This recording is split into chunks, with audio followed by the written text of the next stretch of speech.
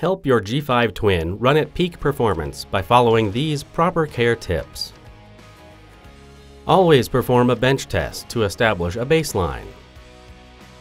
If it is necessary to use an extension cord, use only 10 or 12 gauge cords to reduce voltage drop. Never restrict the airflow to the G5Twin.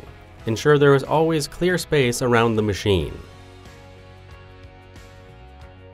Always use 3/8 inch hoses for full flow during recovery.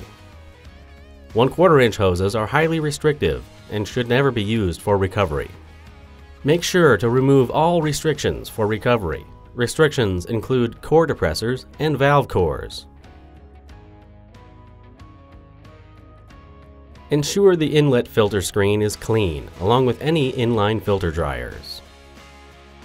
Using a new inline filter dryer will protect the machine from debris and contaminants in the refrigerant. Liquid refrigerant is up to 300 times more dense than vapor, so always recover liquid first, then vapor for fastest recovery. Fully open the tank valves to further reduce output restrictions and avoid damage to the output gauge. Periodically run a cap full of refrigeration or vacuum pump oil through the machine to help recondition the seals. With the machine running and both valves open, allow the oil to be drawn up through the input fitting. Catch any excess oil with a rag under the output. Be sure to do this after recovery of burnout systems. When storing the G5Twin, it is important to open both valves.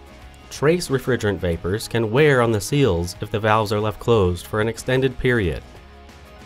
By following these proper care tips, you can help keep your G5Twin performing at its peak.